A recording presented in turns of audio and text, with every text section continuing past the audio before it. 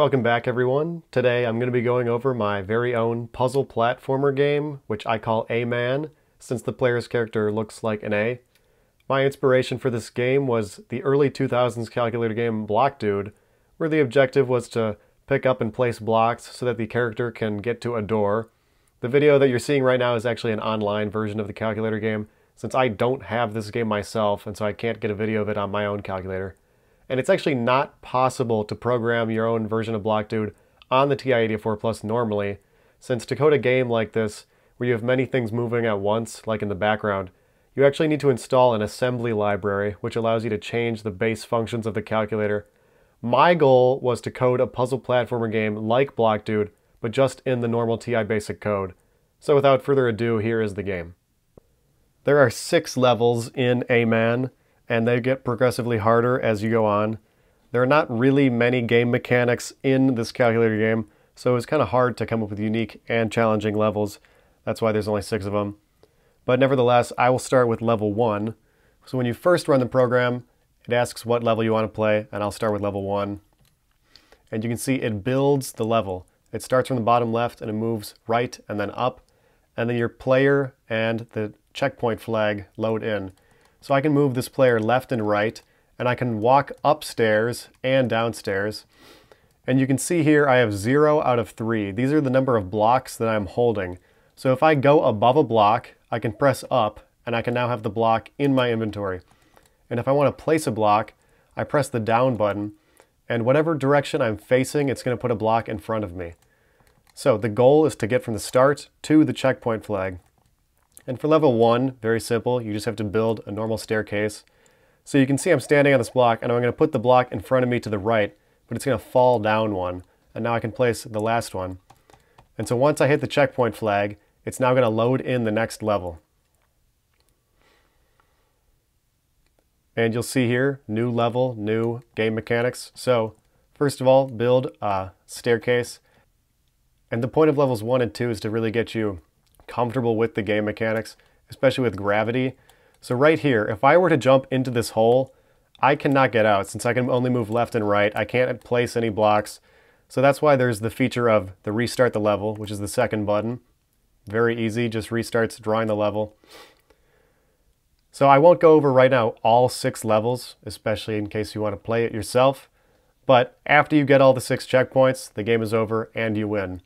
So I'll show some gameplay of all the levels later if you want to see the solutions, but right now I'll go into the code. The code for this game is actually relatively simple, and as usual, you can download the code yourself on my website, which will be in a link in the description. To start off, you have your normal stuff, clearing the graph screen. Then it's going to ask you what level you want to input, and it's going to make sure you actually put a valid level 1 through 6. The next part is how it actually draws the game board. So after it draws, some basic stuff like the border, it then saves this long list as L1. So this is how you actually draw each level individually. So this list has unique numbers. The first 5 are the coordinates of the player, how many blocks the player can hold, and then the coordinate of the flag. And then the rest of these numbers are specially coded numbers to help draw the board in a very succinct way. So you pretty much have a list that gets decoded later.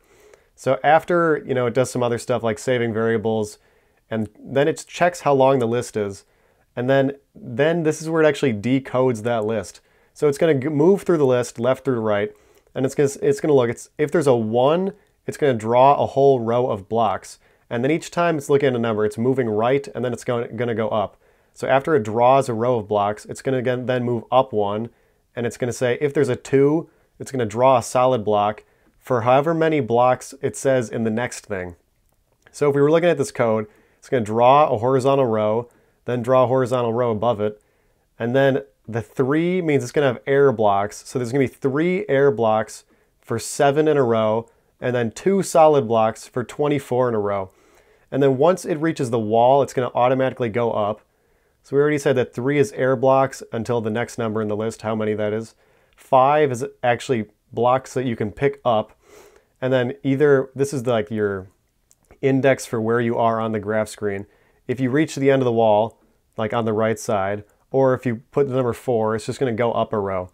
So these are all tricks to make the program draw the game board quickly without saving that much data.